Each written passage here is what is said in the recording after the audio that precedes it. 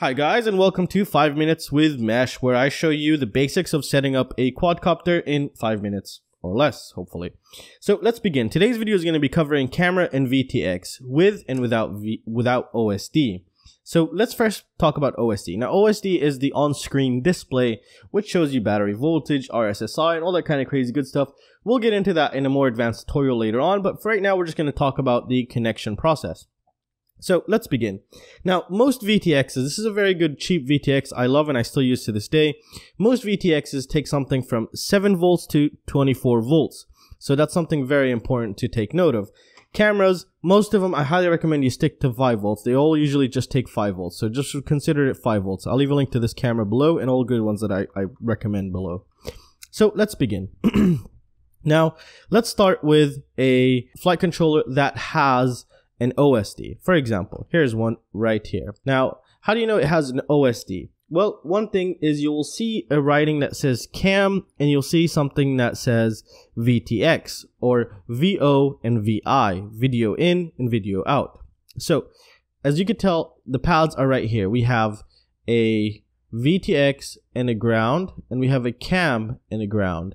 Very simple, right? Perfect. Alright, so let's go ahead and begin. Now, first thing you want to do is you want to grab your camera. So we know the camera takes a ground, a 5 volt, and it has this yellow wire. So this yellow wire will go to the cam, as you can tell right there. Now, some flight controllers don't have that. They have VI, which is video in. So it's either cam or VI. So that yellow wire would go to cam.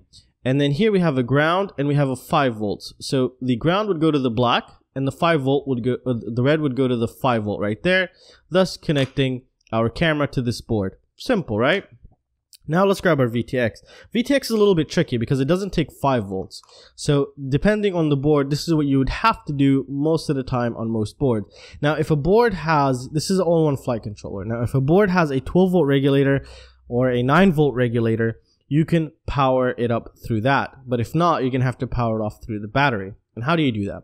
Well, first let's start easy. The yellow wire. Where's the yellow wire gonna go? That's the video wire. It'll go to the VTX right there. Usually they're all VTX or VO, video out. Because the yellow wire from the cam goes to cam, goes through the on-screen display chip, and pops out to your VTX yellow wire, and then this transmit down to your goggles. Very simple. Now powering this guy can be a little bit tricky sometimes, but it's very simple.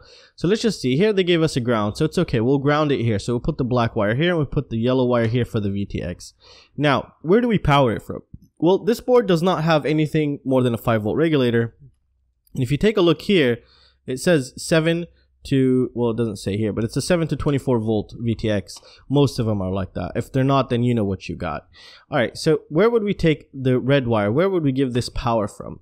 Well, we can give this power from right there with the battery, and that's it. You're good to go.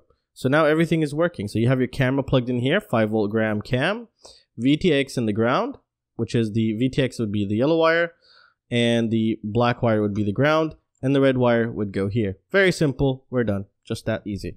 All right, so let's take one that's a little bit more tricky that has no OSD. Here's an SPF3.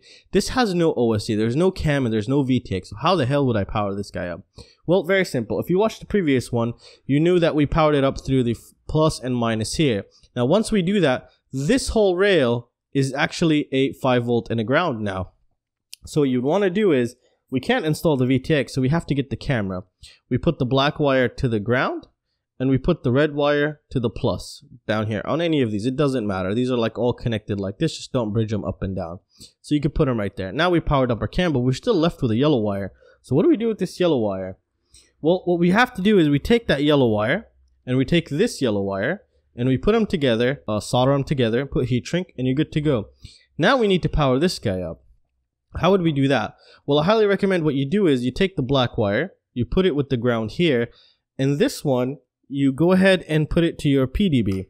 So where is the PDB here? All right, so you go to your PDB and then you could find something called VCC, which means battery voltage, or you could put it on the plus right there where your battery is coming in, and that would give it power. So the ground would be here. So the black wire for the VTX would be on the ground here. The red wire would be on VCC or the plus of the battery. And the video, the 2 yellow wires of the VTX and the camera would be connected together. These two would be together, soldered together, and a little heat shrink, and that's it. However, now you don't have an on-screen display. So it's very simple. Now let's just quickly take a look at another flight controller. So here's a really nice, good flight controller. This is an all-in-one flight controller, which means it doesn't need a PDB, and it's already built in, and it's a very good one. I've used it, and it's just awesome. So let's go ahead and take a look here. So this one's a little bit tricky, kind of, because it's very, very, very tiny. All right, so here we have VO, which means this would be video out, and then VI, which means video in. It's right there. Now, see, VI, this is it, video in, VO, video out right here. So what happens here? So if we wanted to connect our camera to this board, for example, there's a 5 volt. So we would give the camera 5 volt here. There's a VI, video in. We put the yellow wire here, and then there's a G. We put the black wire here. That's a ground.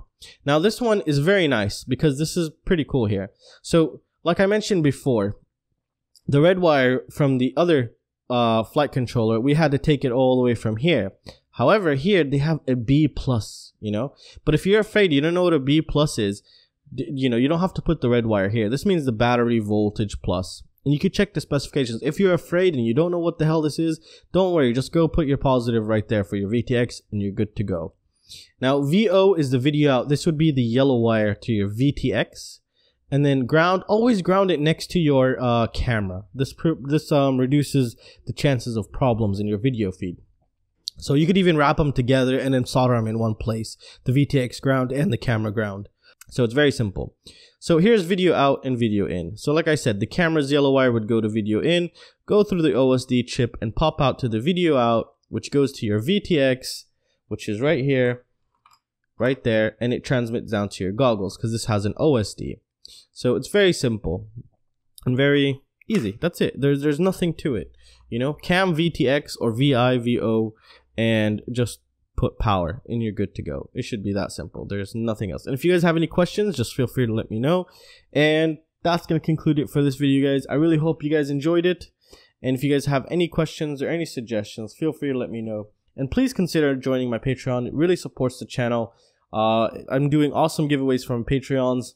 I'm designing a new frame, also giving that to the Patreon, some of the Patreons, and yeah, it'll do great for the channel. You could also use the affiliate links down below; those would greatly support the channel. And if you're curious what to get, this is a very good VTX. I'll leave the recommended parts down in the link below for budget and some good parts as well that I've tested throughout the channel and throughout the years. And yeah, that's it, guys. So I really hope you guys enjoyed it, and I will see you next time. See you guys. Take care.